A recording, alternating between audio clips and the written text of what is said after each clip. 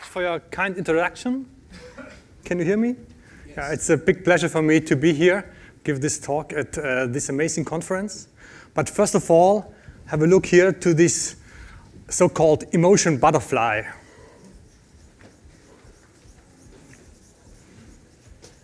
So with only 27 grams total weight and a flapping frequency of 1 to 2 hertz a second, it almost flies like a real one.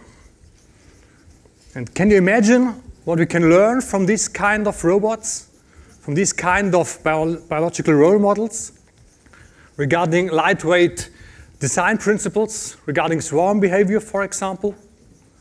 What can we learn and how can we use it in a technical world that actually looks like this? I need the clicker.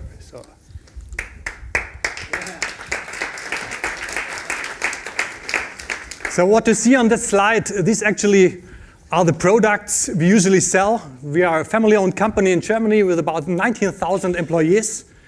And most of them, almost all, develop and sell these kind of linear access and handling devices and all the stuff that is needed to produce the products of our daily lives, 24 hours a day, 7 days a week. But within Festo, we have a small group, 10 persons right now.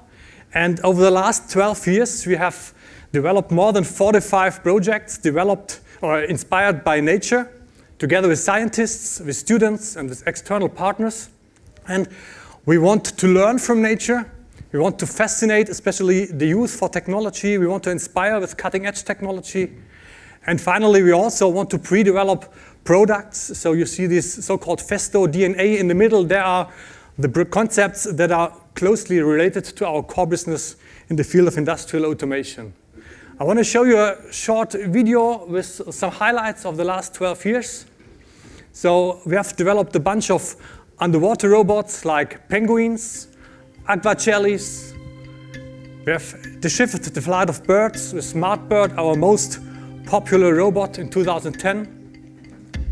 We have increased complexity with the bionic opter, a kind of artificial dragonfly, the most advanced acrobat of air. And we fly fully autonomously if we have external cameras with our butterflies. We've learned from kangaroos how to deal with energy. We studied collaborative behavior of the ants. We call it bionic ants, tiny robots. But beside these animals, we also developed quite a lot of handlings, like this wave handling.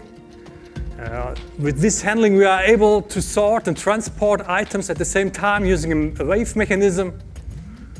The exoskeleton hand actually allows us to telemanipulate over a big distance, even with force feedback. And the octopus gripper, in combination with a kind of artificial elephant trunk, is a totally new way of how to handle and how to deal in a human-machine interaction safely and secure. Same with the bionic cobot, our latest project we have presented at the last Hannover Fair, is specifically designed to work in interaction with humans, so easy to teach and very safe and secure due to pneumatical drives, so no electrical motors, no gears, only pure pneumatic. But for today, I don't want to go too much into detail with all of these projects. You can find them on YouTube and on our webpage, very well documented with animations and films and explanation. Today, I would like to talk about the methodology we're working on these kind of concepts within our team, because I'm very often asked, how do you manage to come up each year with 3 to 4 projects with such a small team, such a few people? So first of all, very simple, everybody knows, and probably I actually don't need to say it here because this is a very interdisciplinary audience, but in reality, neither in universities nor in companies, we have a lot of interdisciplinary interactions nowadays. We still have the software departments, the design departments, and they work together somehow, but in our department, they are sitting close next to each other. Computer scientists, designers, biologists, control engineers, all they work closely together in the office or better in the lab. And this is not only a lot of fun, you can learn so much from each other, and it's highly motivating, and you also get a much better understanding over time while working together. Second, find an inspiring biological role model. And the chameleon, for example, is such a fascinating role model. It has so many features at the first sight. It can change the color, it can roll its eyes, and it has this catapult effect in his tongue. But have you ever had a closer look to the tip of the tongue? Like two students from the university in Norway did. And they figured out that the tongue, the tip of the tongue itself wraps around the insect in order to grip it fast and secure. And together with these students, we have developed this so-called flex-shaped gripper. And this gripper is able to grip all kinds of geometries. It can grip more than one item at the same time. It also can do the grip out of a box very easily, without a lot of control. So usually you need camera systems to do this, but in this case we just go for it and we catch almost every time anything. And it's also safe and secure for humans because it's a soft material, a water-filled silicone cap, so no danger of clamping your fingers. So and if we start these kind of projects, we do it very often, very quickly and easily. So the students came up with this toy for kids in combination with the sewer pipe, and they showed the function actually after only some days within the bionic workshop we did together. So we very often start like this. We use the materials we have in our lab. We never ask somebody if we're allowed to do this. We often do it with students without big budget. And we are so fast just to figuring out if we would be able to build a real kangaroo or a fish or a bird or something like this. So these kind of hands-on prototypes are so helpful for us to get really fast started and to get fast success. This, for example, was the beginning of the dragonfly. You also figure out very fast if you fail. Next important thing, at the very beginning, we mostly do not know exactly where we end.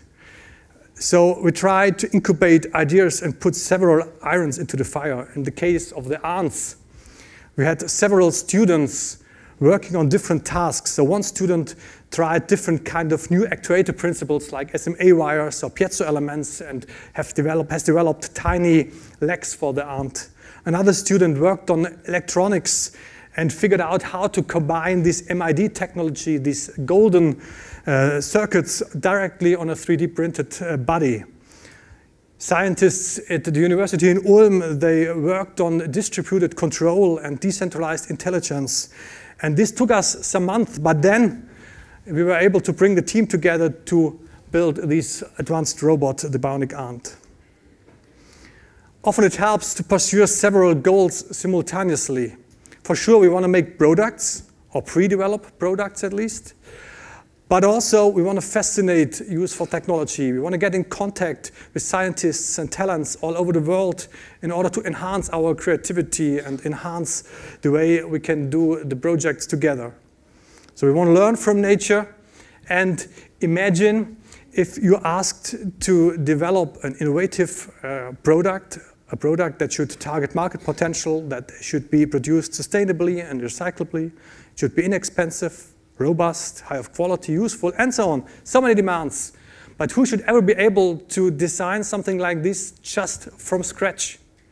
So we often decide we go for a concept first. And this concept should be innovative. It should be fascinating. It should be educational and inspiring. And then it can grow if it's successful. And very often we don't sell the kangaroo in the end, but we sell algorithms or the way or the principles we deal with energy. We recover energy, we use it in this case for the next jump, but we also can use it for the next movement in terms of industry automation. So during the project phase, it's always important to constantly zoom in and zoom out and think in iterations and variants. And therefore we have generalists within our group, generalists that try to take the eye on the big picture, and specialists that dive deep into technical problems, programming code, doing all the circuit boards and so on. But the team together has to have the playground and the freedom to work on these kind of crazy things. We need to be open and have the self-confidence and the courage to fail if we show these really early prototypes to the decision makers and ask for money, ask for the order to bring it to the next fair. Together, we have to take the risk sportingly, have to be patient, and have to have a lot of frustration tolerance. And finally, the belief in the project. And I think this video shows quite well how it looks in reality nowadays. Right now, my colleagues preparing at home for the next fair in April. So now the budget is fixed. We have the clear order to have 1 year time with a team, 3 to 8 persons in total, to bring this concept to stage. We tried to break down the problem and solve it on a smaller scale. We tried to reduce complexity. Sometimes we're lucky, sometimes we fail. It's always a question of how robust is the hardware in case of failure, and how much can you do with control algorithms. And in the end, if it works, so everybody is happy and we have a big success at the fairs. Another very simple idea actually is to define an 80% solution as a preliminary goal. So as everybody knows, it takes 20% to achieve the 80%, and it takes 80% effort to achieve the last 20%.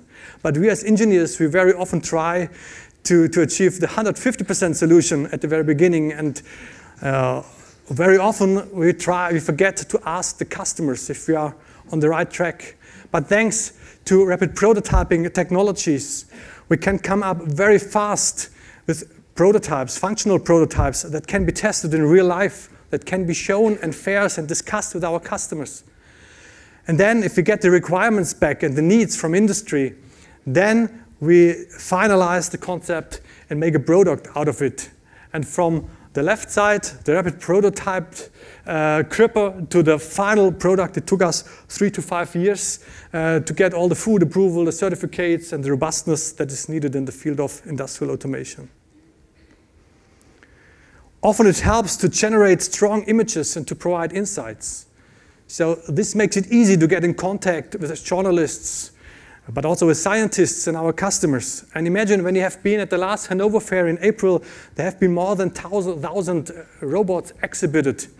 But we achieved a lot of media attention with this transparent version, and it was very important for us to make a transparent version because this cobot is so much different from all the other robots, because it is driven with compressed air and not with electrical motors like all the other robots are. So we really want to show and to provide the insight that there is no motor, no electronics inside.